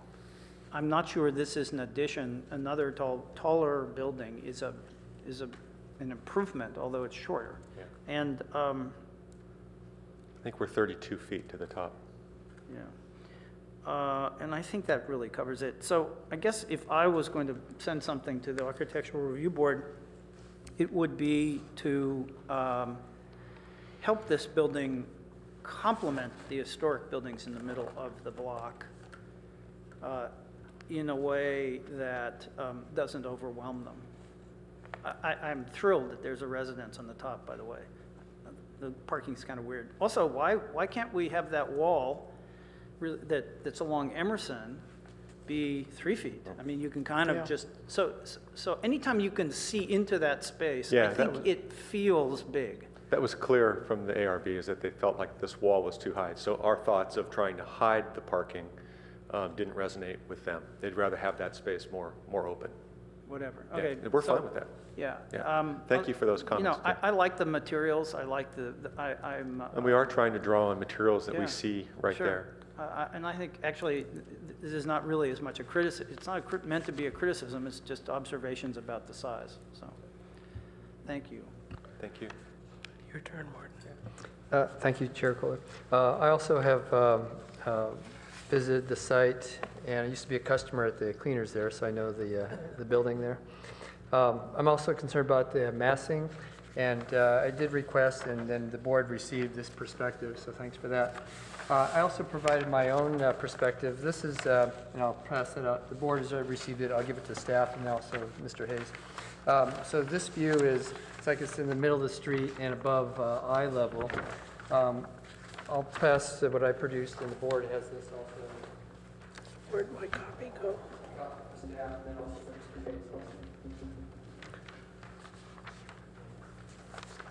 And what I did is I took the drawings that you produced and then created that view. So that's standing in front of Gordon Biersch looking up. And the dashed line on my little perspective there indicates, from what I was able to perceive from your drawings, the height. And you can comment if you think that's accurate, that little dash line up there. And I guess my two comments, one about your sheet A 3.3 talks about a flat metal panel. And my little rendering that I showed there is my comment regarding review would be if there's maybe some kind of articulation on that instead of it being perfectly flat. I'm looking on your A 3.3. And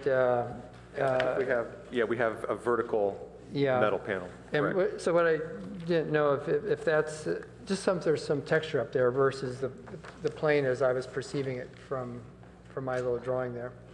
The fact is that you do have there's about there is that cork oak that's been, looks like it's been pretty well maintained. That's about a 4-story tall oak cork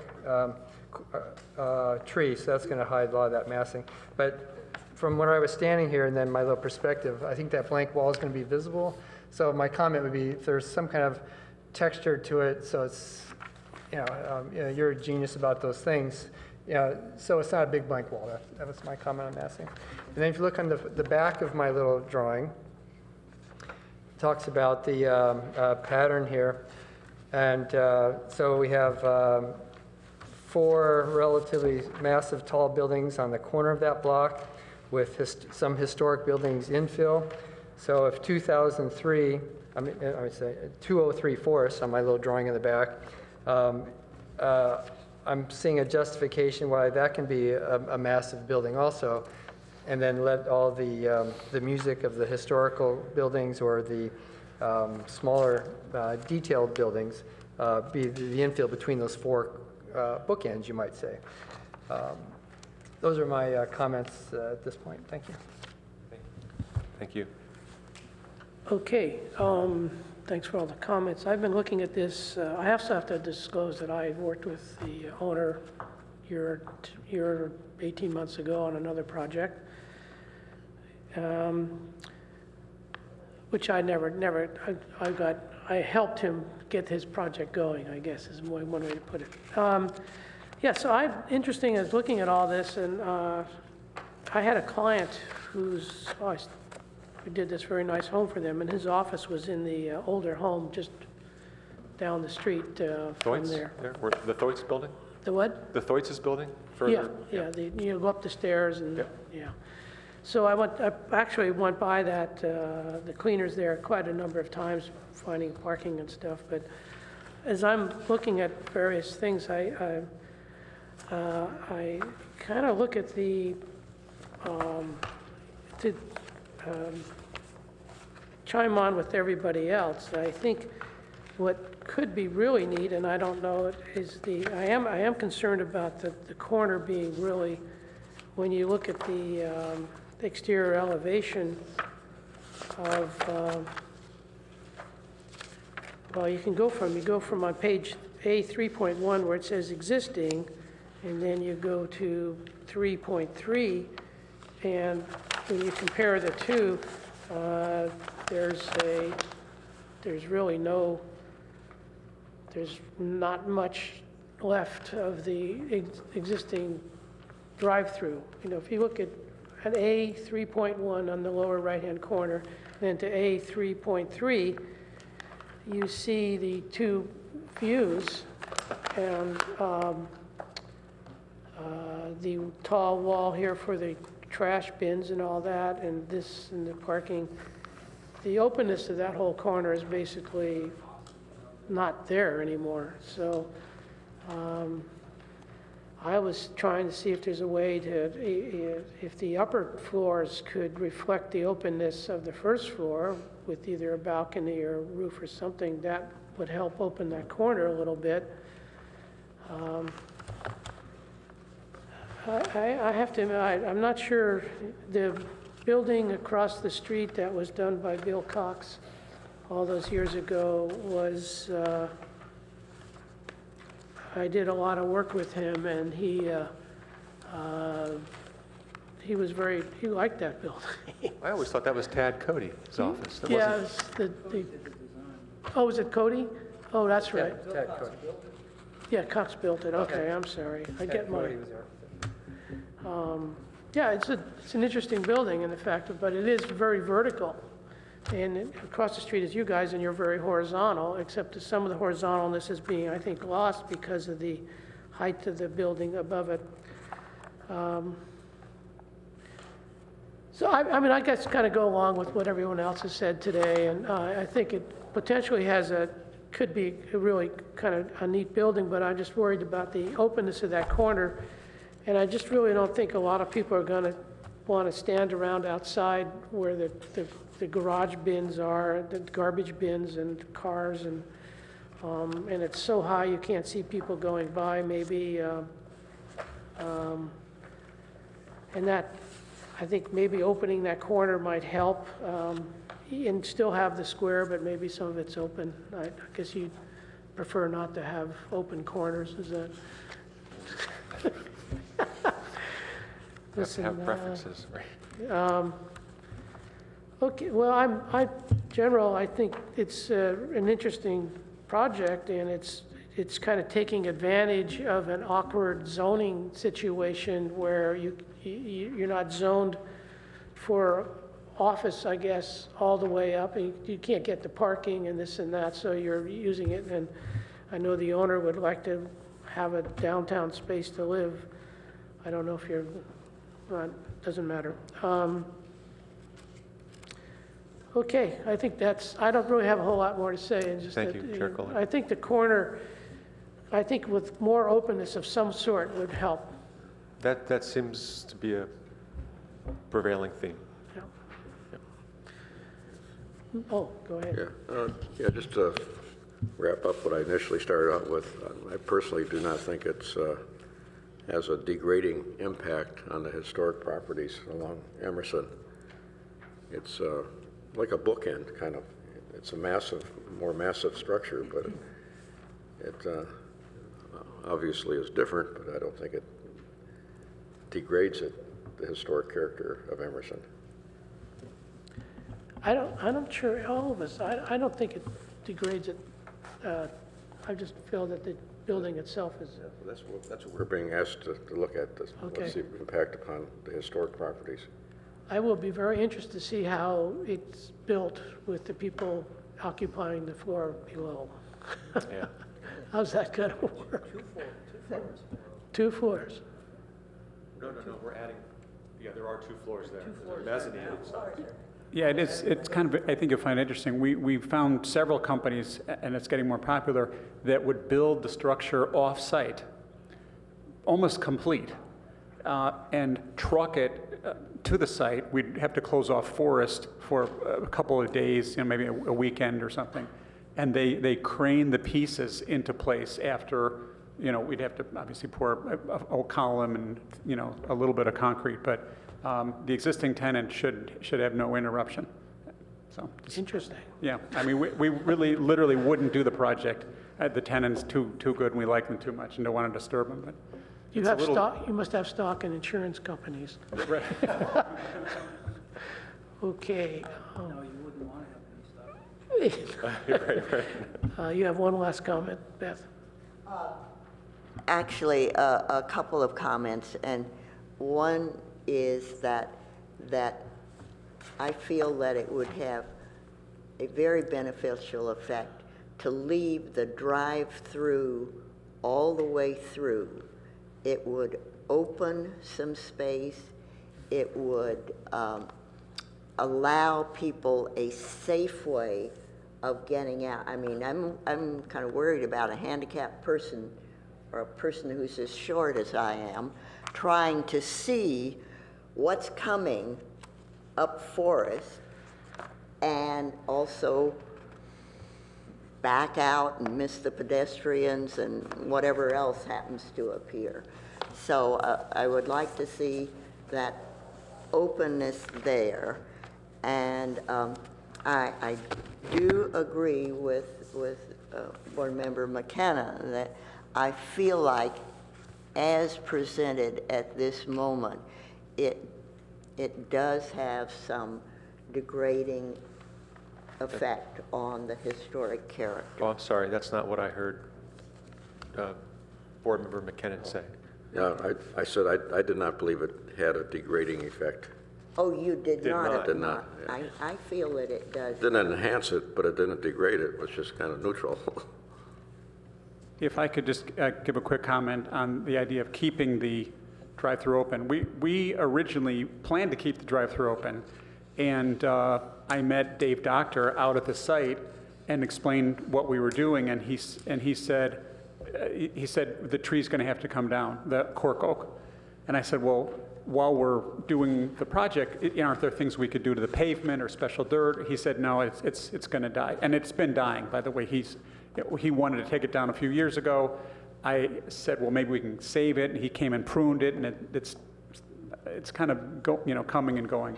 So then he said the only way we could really save it is if we had a much larger area, landscape area where it could be irrigated. And I said, well, I'm open to the idea of closing off the drive-through. The tenant doesn't, they're buying parking for their tenants now. They don't really want their employees to park in there. And so they're totally fine getting rid of all the parking, but we have to have the one handicap space. So I said to Dave, well, what if we did this? Could we save the tree? He said, oh, absolutely. If you gave me all this extra area and did this watering, this irrigation and structural soil, we could keep the tree.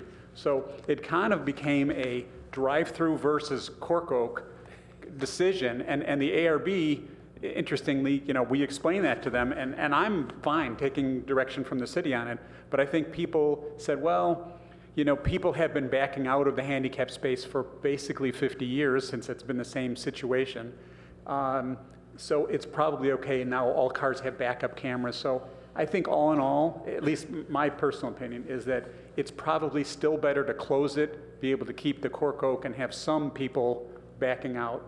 There's some risk there, obviously, but they've been doing it all along because, right, it's going to be used much less frequently. So just something to consider. Yes, David. It seems to me you could take the curb cut out on that next to that oak, and that would stop the auto traffic, which is what I think Dave Doctor wants to do, and then do some kind of landscaping. That tree is entirely bound 360 degrees around it with hardscape. I don't know why it's alive at all. I don't know where it gets its water. Must have very deep roots. So anything you could do. That's what we're proposing. Yeah, the curb cut goes away, and we can just put this landscaping in. Yeah, but so if the curb cut goes away, I still think you could leave that archway open. I don't think you can figure out a way to keep the cars. Oh, but it wouldn't be drive-through. Yeah, right. Yeah, just so it's not drivable. Isn't that what Dave Doctor is saying? Is that it's the drivability across there that jeopardizes the tree?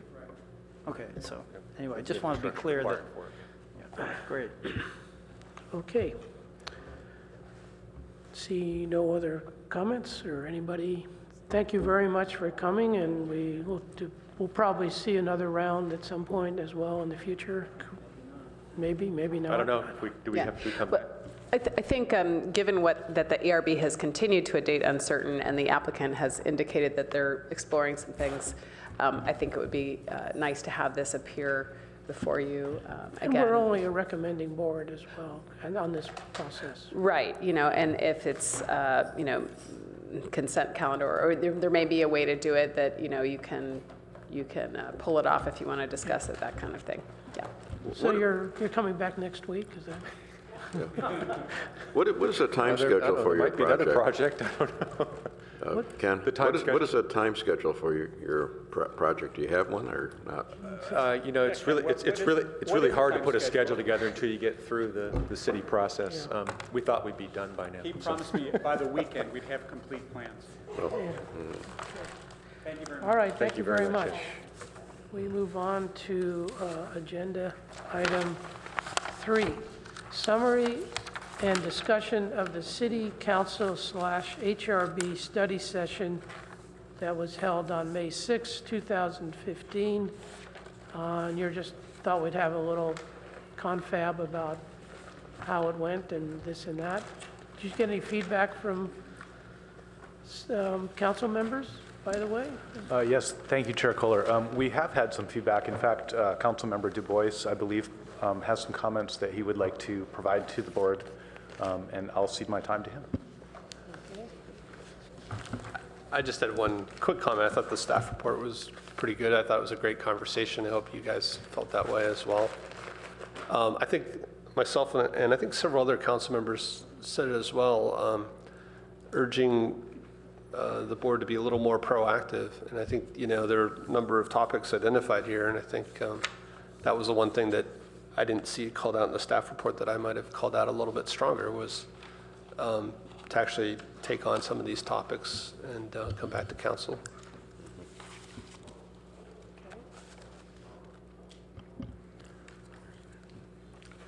Welcome to Mayor. Okay. Well, I thought the meeting was quite enlightening in a way, and I think the council, I was actually surprised of the, not surprised, but surprised of the actual interest and depth of some of the comments that council members made. And there does seem to be a fair amount of awareness and interest in seeing the historic world of Palo Alto become a little more higher on the goals list in general, for not only the city council, but maybe the city as a whole. There are things that are happening fairly fast around town, and so I think that's, I was very encouraged and impressed by the comments made by the council and the mayor, and who's here. Hi. And so yes, I wanted to make you aware that she was here, so you didn't say anything that would be, anyway. How about you, Beth and David? And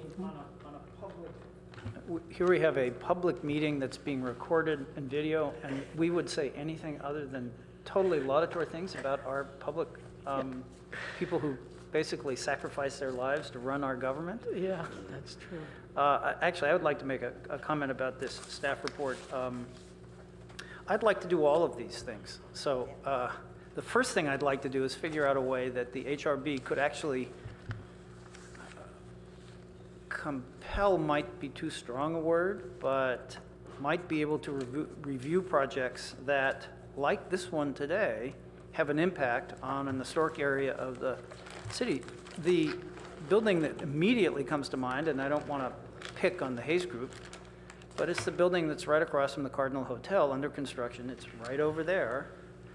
It is right next to an historic district that we recognize as being very important. And we never had a word. And I don't know of a way we could have compelled them to bring that to us, but I think that would be a completely appropriate thing for the HRB to review. So if there's a way we can do that, whether it's a board member asks for a project to come before the board, I'd like to know about it, because I think that's one of the ways we could actually move this discussion forward about how our city, especially downtown, is being developed. So that's the number one thing, is how can we do this? And maybe the two of you could figure this out and come back to us on a subsequent meeting. I don't know, there is a way. And the other thing is, I'm very cognizant of not increasing the cost of these projects, because they're already extraordinarily expensive, and the last thing you want to do is add another 3 months to a planning process. It's already more than a year long. I'm wondering, one of the benefits that I think we could provide as a city to encourage people right now to do historic renovation, which costs us basically nothing, is to expedite the planning process for any historic project. Just say, we're going to do this in 60 days. I'm not looking at Julie and Matt because I know how they'll feel about that, but really, just cut it in half. And that's 12 months to 6 months. That would be an extraordinary cost incentive.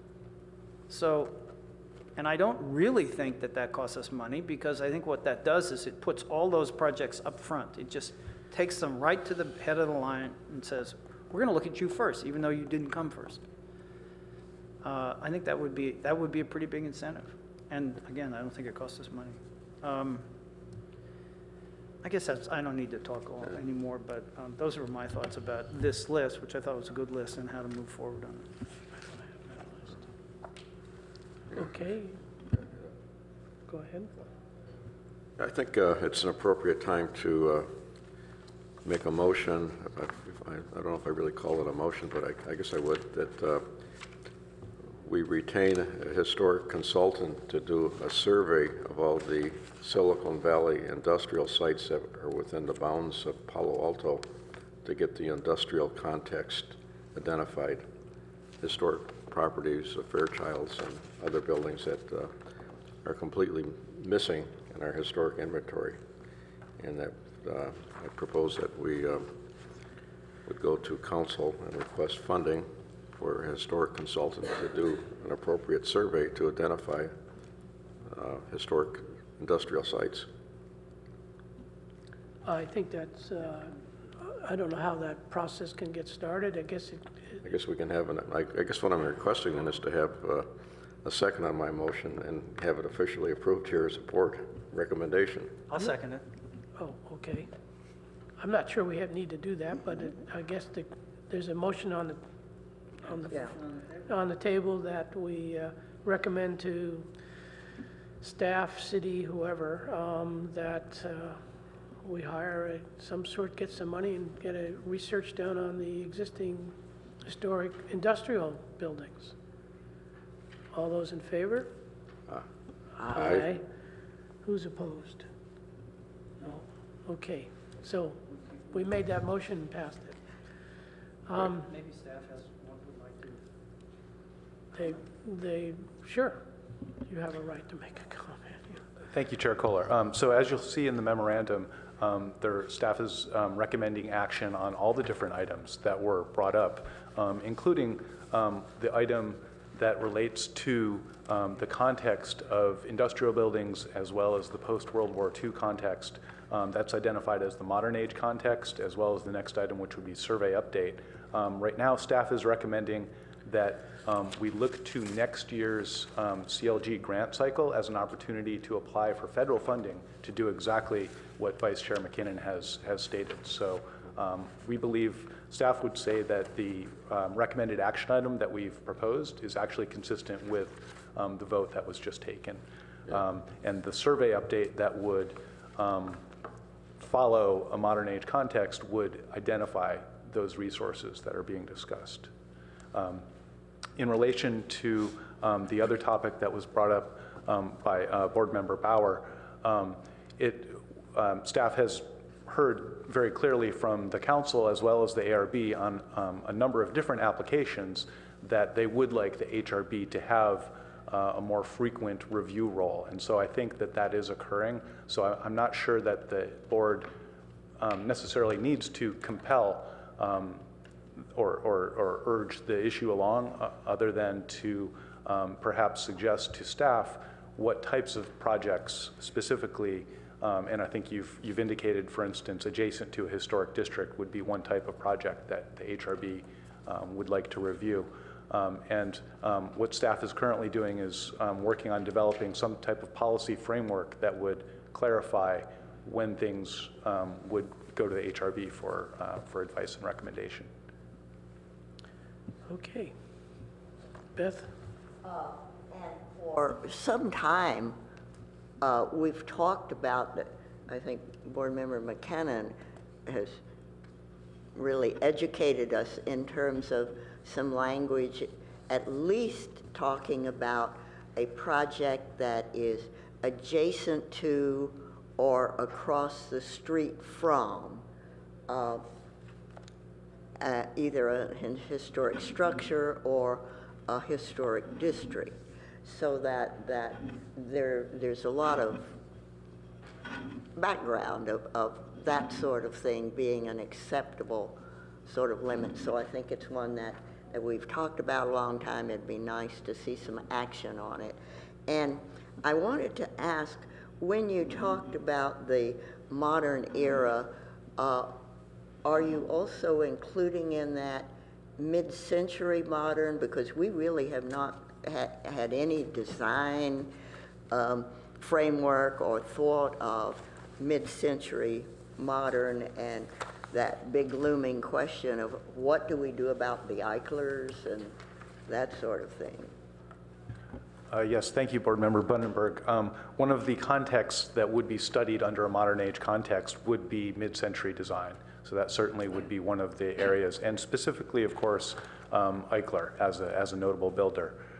And so that would be one of the themes. Another theme, of course, would be the birthplace of Silicon Valley and the development of industrial facilities. So what we can actually do is over the next year or so, prior to putting in an application for funding for the actual context statement, we can work to develop a preliminary set of themes and contexts that should be studied in detail under that project. And so we've already through this conversation, started that list, if you will. Good, Okay. I was just going to make a quick comment. I like all the work that we've done in identifying several of the areas that may need our attention, like updating the inventory, and I'm particularly interested in the incentive in offering the Mills Act to people who own historic residences or historic buildings. It seems like each of these topics is is a project within itself, because they all have a depth of complications and knowledge and understanding, and taking time to, I guess, put them into play or put them into motion. But how much of that as a board can we? I mean, we can identify these different topics, but how do we actually put them into reality? And I guess that's when we look to staff, because they're actually they're really doing the work to make all these things actually become into reality. Is that correct? But it looks like that the HRB is to provide the council with a memorandum to summarize and respond to the topics. I guess, is that an action item that we need to take a look at? And then also, should we try to prioritize, because we can't really do all these things at once? I mean, maybe we need to identify which items seem like they need more attention than others. It just seems like I like the fact that we've identified all these really important things. There's a lot of them, so it's hard to be effective in doing all of them at once. I think we need to prioritize. I think that's probably an item to be scheduled and planned for instead of continuing. I'm not ready to talk about how we do it today, but. Yeah. No, I think today we're exhausted and we've gone through two items. I think that's maybe our next meeting, that we don't have an applicant. We can zero back in on this and try to focus on what we've, because I think we've made a lot of groundwork. We've made a lot of progress to get to this point. So just in moving forward, maybe not today, but our next meeting. Okay. Thank you, Chair Kohler.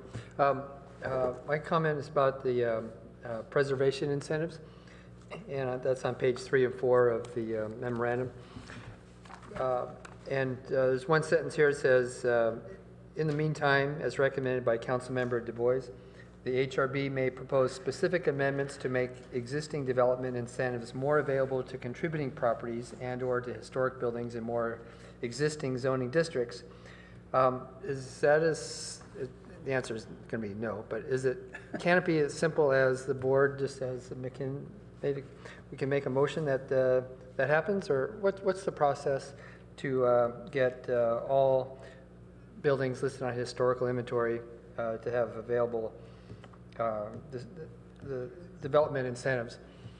For example, square footage additions and all that stuff, without being in a district itself. So what's the process for an HRB to make that amendment happen? So existing preservation incentives are provided under the code. They're authorized under the code. So any permanent change would have to involve some type of code amendment. We can look into ways of doing some type of perhaps temporary ordinance or something like that would allow for other properties to make use of those existing incentives. I think to answer your question, I don't think it's as simple as the board making a motion and saying make it so. I think as the council's indicated, the board is really being asked to work with staff on the details, the nuts and bolts of how to actually make something like that happen.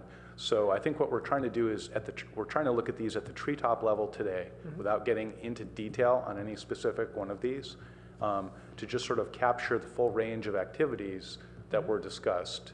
And the idea, I think, also is to have the HRB, or staff is recommending that the HRB loop back around and provide the council with a memo to indicate what their recommendations are to proceed on these. And of course, the council can provide additional direction to the HRB and staff as to how to proceed on any specific area. So I see this as evolving over time, that we will get further and further into the details of each of these projects over time. I would just mention also, staff has indicated some general parameters for when these action items might be completed or started. They're not necessarily prioritized so much as they are listed in a way that sort of makes practical sense in terms of how to accomplish each and every one of them. I'm not sure that any one is more important than the other. They're simply, they all follow different paths in terms of what work needs to be accomplished and what the available funding is and things like that. Is it useful for staff or maybe for the board to comment of, for example, to get all historic properties available for the incentives? Do we wait for staff to suggest when that be on the HRB agenda, or we request that to be on the agenda soon, or what's the next step for getting those incentives to be on all historic listed properties? If I can address that, the city, the Department of Planning and Community Environment has a work program with a number of items that are on our plate from council direction, and we're busily trying to take care of all those. So the typical pattern would be to have a council, colleagues memo or something that would direct staff to add this to their workload.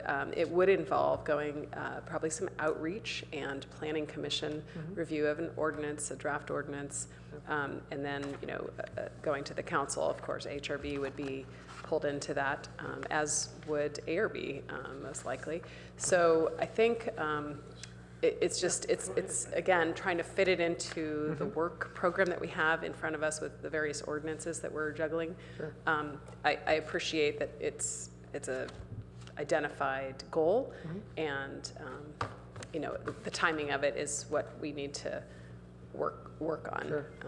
But it's great to have it in this memo and a memo that you might prepare for council. Sure. And Councilor Du Bois, since it sounds like, is this correct that the work schedule and work programs at the Planning Commission, those come directed from the council, is that correct? Yeah, I think largely. Yeah. I mean, but again, I think even on the PTC, they have some areas of interest that they're, starting some projects that they want to bring to council. You guys have had some good conversations about the Mills Act, and my comment here was largely, I think you guys could have some discussions about what kind of parameters would make sense in Palo Alto, rather than just talking broadly about the Mills Act. Are there some specifics you could start to get to? So for council to make a recommended work program for the planning department, would the council then, would it make sense for an HRB to provide a draft memorandum for council's review, and then the council decides if that language then gets transferred to, what's the path? Yeah, I think that would make a lot of sense. Because you're talking about proactive HRB stuff. I think, Martin, you're just, doing something like that suggests to get something in their hands, and then they can decide. Okay. Does that need to be a formal public hearing process, or can that just be a direct HRB city council communication? Or does that need to be in a public arena to discuss a suggested direction for council to send to planning? I mean, I'll let these guys respond, but I think you guys could craft a letter or a memo and send it to council. Yeah. Okay. Does that need to be a publicly endorsed HRB, or can that be individual HRB members that go directly to a council member? Well, if it represents HRB, I think it needs to be public and come from the HRB. Okay, all right. Okay, so that could be a suggested HRB agenda item to craft a letter to suggest. That's what I was trying to say. Excellent. Yes. Okay. I want to make one comment about the packets of information we're receiving. I just became aware I never got item number 3 here in my packet, and that Beth, and I had to make a copy of my item number 1 for Beth yesterday because she didn't receive item number 1. So somehow these packets are not being adequately screened for material. Thank you for letting us know. We will definitely look into that and make sure that all the board members receive all the materials in the future. Thank you. Yeah, so that's 2 cases right there. Okay, I have one last item. My neighbor is Bo Crane. He grew up here in Palo Alto, played football for Palo High School, went to Stanford, had 1 year of football, and decided he wasn't going to get crunched. But anyway, he's a longtime historian, and he has written a book, and it's going to be available out here. And I'll just read what he says. Hi, he says, hi. The life and times of Dennis Martin will be available in early June. Dennis Martin was an early pioneer who owned a ranch adjacent to the Sand Hill Road on the Lineal Accelerator side at the base of Jasper Ridge. Arriving in the Bay Area in 1845, Martin bought his property and began his ranch while California was still part of Mexico. He struck pay dirt in the gold rush and then began his sawmill business with California, part of the United States. However, his fortune tumbles, and he did go broke in San Francisco, in 1890. The point is, it's a book. I'm going to be copies of this. It's going to be a book, and it's a book that combines the history of Dennis Martin as well as related stories of early California and things. He's done a lot of research on this, and so I'll hand these out for everybody to know about. Pass that down, and I got some for you guys as well. Anything else? We have a meeting coming up after Chair Kohler, this? just one housekeeping item. I believe we're still technically on agenda item 3. Would the board like to continue that item to the next meeting? Continue the item to next. So I think we just need a motion and a vote on that. I move to continue item number 3 to the next board meeting. I second. All in favor? Third. All in favor? Aye. Aye. Okay. I've lost my menu here, so. Chair Kohler, can I ask staff a question? Yes. Since I think we're now into board staff announcements, updates, Matt had sent out a list of seminars that were coming up a month and a half ago, maybe? And one of them was quite interesting to me because I need to get to one before September. And I think I sent you back an email saying I'd like to attend this. Is there any funding for us, or should we just do this individually? So if you're referring to the CLG training workshop that I think all the board members and staff are actually required to attend on an annual basis, the actual registration hasn't opened up for that yet. Okay. And so I think that's what we're waiting for. So as soon as that's opened up, we plan on registering everyone that is available to attend. Right. And I believe that's in Capitola. That will be in Capitola. Right. And I can't remember the date, but. I believe it was August or September, I think. Right. That's right. I think it's August because. Because I think there's another one in September in Sacramento. Yeah. Right. So. But the Capitola one was very appealing because it was close. Yes. Yes.